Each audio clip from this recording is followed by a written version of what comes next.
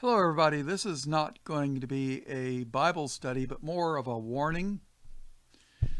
Let's see. The Take a look into 5G, what they're putting up for all the small cell towers all over the place. They've been having birds. Now, I was reading in the news that they were having birds, hundreds of birds dropping dead from the sky. And I didn't realize it at the time, but I figured it was some kind of an energy weapon. But an electrical engineer, I was watching one of his videos. It turns out the 5G, 1, 2, 3, 4, 5G, Gulf, works in the microwave range. So they're going to be transmitting frequencies at the microwave range. And those of you that have a microwave oven, yeah, think about that. So, miners, people that used to mine coal and what have you, used to take a canary. You've heard of the miner's canary or a canary in a coal mine? They took the canary in the mine, and the canaries would die from, if there was a poison gas in the mine.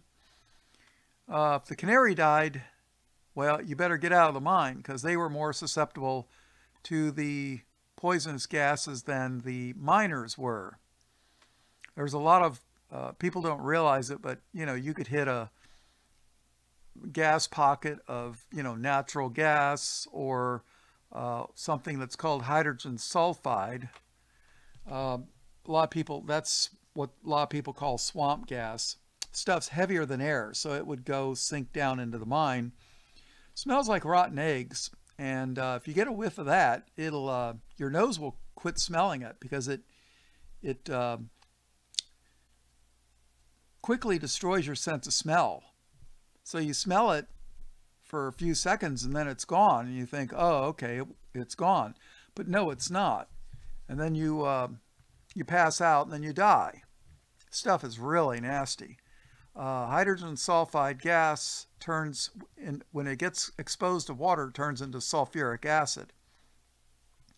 And guess what your body is composed of? 93% of water. So, it turns into sulfuric acid in your lungs. But this 5G stuff is, it's basically microwaves.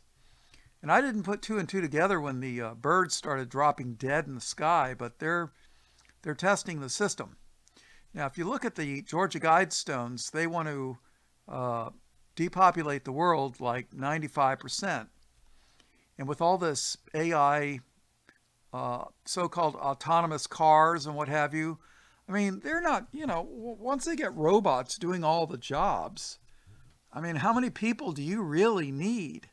I mean, you got, computers driving the trucks, computers driving flying the airplanes. How many employees do you really need? I mean, think about it. So, maybe this 5G is maybe what they're planning on getting rid of a bunch of us, The Bible does talk about, well, when you read in the book of Revelation, if I remember correctly, and you can look it up on your own, there's a plague that kills a quarter of the world's population, and then there's something else that kills like a third. I mean, if you're talking 9 billion people on the earth, and it kills a third, you're talking 3 billion people, and then kill another out of the 6 billion, kill another quarter, you're talking another 1.5 billion. You're only left with, 4.5 billion people. I mean, I don't know if that's the fulfillment of Bible prophecy. I don't know. But if you take a look at the Georgia Guidestones, they do, when they want to get the population down to, I forget the exact number, but it's less than 1 billion. I think it's a quarter or a half. I'm not sure. But they're real secretive about who put up the Georgia Guidestones. So, it's just something to think about. Plus, from what I understand, there are people that are saying that the blue screens on our computers and phones cause eye problems and slowly cause blindness. I don't know how true it is, but it wouldn't surprise me. You know, so here it is. They want to inject us with all the vaccines, and they want to prevent us from knowing about our GMO foods. You know, I wish I had some good things to bring to the table, so to speak, but you know, the Bible says that the country that forgets all, oh, let me look it up. Oh, okay. Psalms 9:17, the wicked shall be turned into hell, and all the nations that forget God. And trust me, the United States has forgotten God. So, oh, and you know, in movies and stuff, they are mocking us.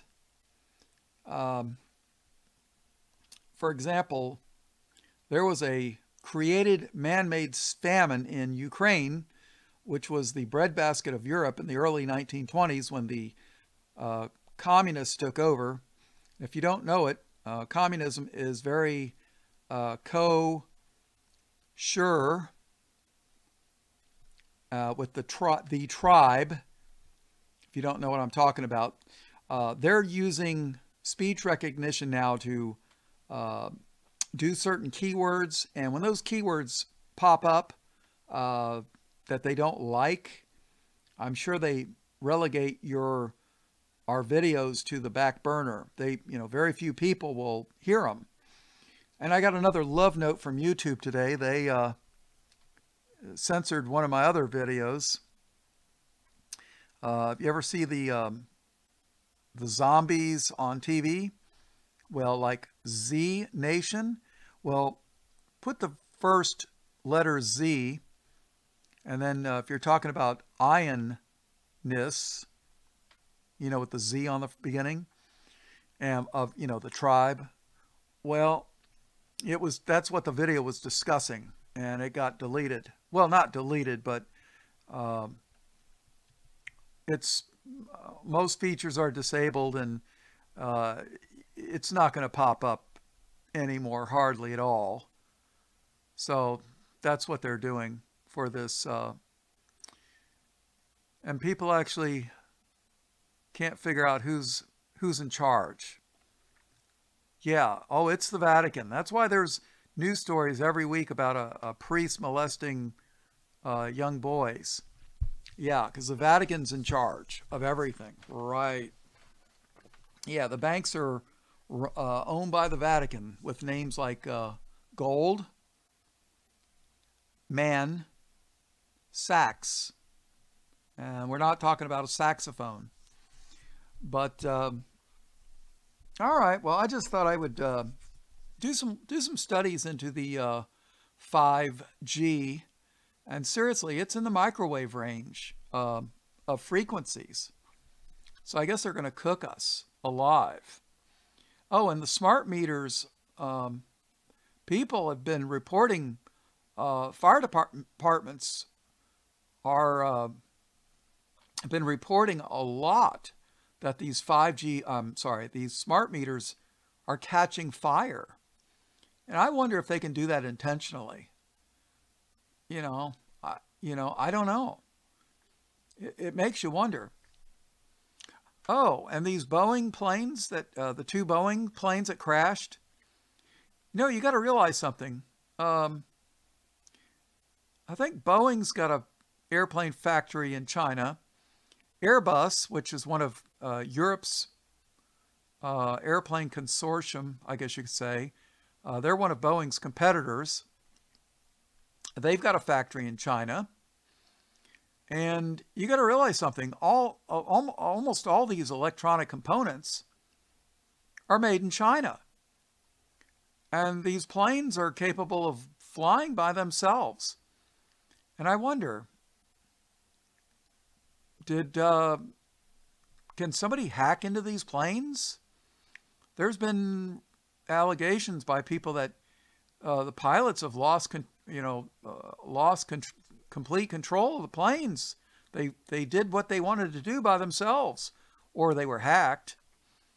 I'm not sure. There was allegations that Flight 370 over in Asia that disappeared.